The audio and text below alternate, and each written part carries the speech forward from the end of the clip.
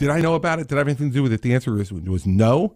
On Ask the Governor, Chris Christie doggedly insisted nobody informed him of political plots to close lanes at the George Washington Bridge, that even though state's witness David Wildstein told the Bridgegate jury he boasted about it to his boss, even as traffic clogged the GW.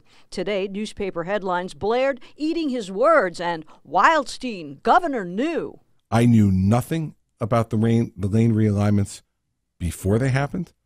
I knew nothing about the lane realignments as they were happening. He continues to maintain that he was a total rube and uninformed about this when David Wildstein is saying that on September 11th he told the governor about the traffic jam, about the problems that were happening in Fort Lee, and they all joked about it. Assemblyman John Wisniewski says even though Christie isn't on trial here, the governor occupies the crux of the case, and it's his word versus Wildstein's.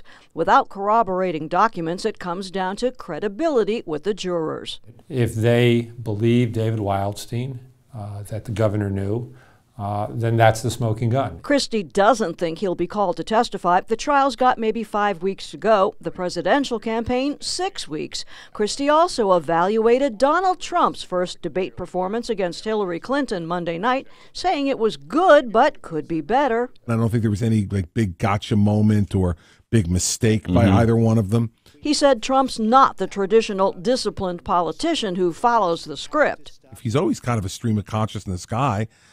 He goes on gut and instinct, and I think last night, for the people who love Donald Trump and think that he's the right antidote for what ails Washington, they saw and heard from him last night those attributes. Finally, Christie did offer a drop of hope about resolving the politically gridlocked Transportation Trust Fund issue, saying he's been meeting with legislative leaders. We're making progress, and hopefully we'll come to an agreement soon. But I'm encouraged by the conversations we've been having. I'm not going to get specific about them, as you know, I never do.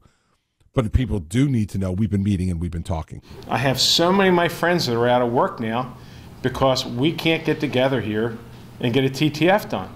But we can't get one done if it's going to bankrupt the future of the state. Christie says he understands nobody wants to raise the gas tax, but that it hasn't been increased in 28 years and that Jersey's got transportation bills to pay. He said any TTF funding plan will have to include a commensurate tax cut. At the State House, I'm Brenda Flanagan, NJTV News.